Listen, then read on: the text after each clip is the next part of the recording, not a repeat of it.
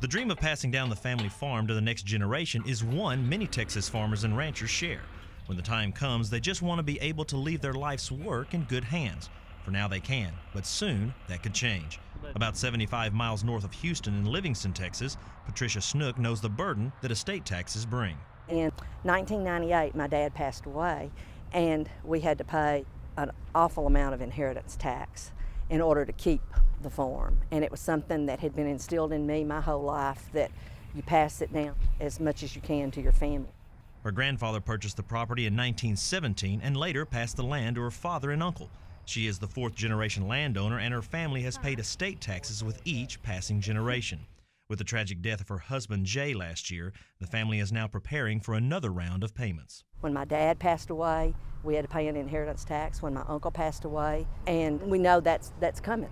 Now her son-in-law, Mac Ross, and daughter, Wendy, manage the cow-calf and timber operation with the help of their two children, Cody and Taylor. Like any parent, they want to leave what they are building to their kids. But the ever-changing tax laws have them concerned they may have to sell property or cattle to pay for the large tax sums.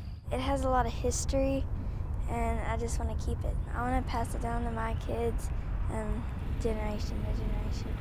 Both kids help on the ranch and want to be involved in a bigger way in the future. We've been able to support it for almost 100 years. It's a lot better than sitting in a desk or in an office cubicle. It's really fun.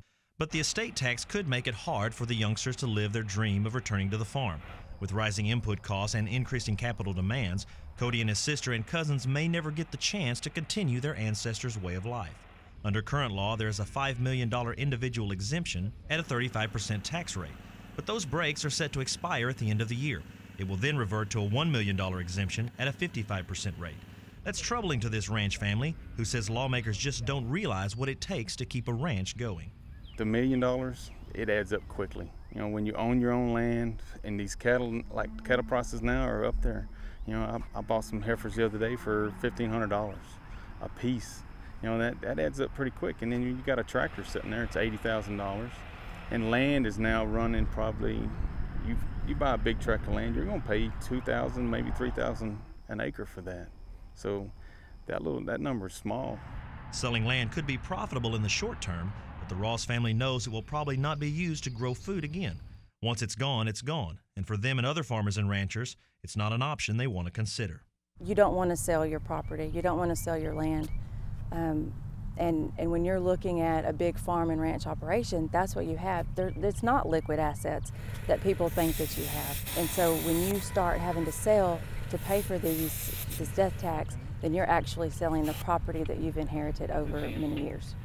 Legislation is in the works now to repeal the death tax, as it's been dubbed. U.S. Representative Kevin Brady from Texas has sponsored H.R. 1259 calling for total repeal. But Brady says it's still an uphill battle to get a vote on the floor before the end of the year. The estate tax weighs heavy on the Ross family as they look to the future. Still grieving over a sudden loss, they know changes have to be made to tax laws so this land can be preserved for generations to come.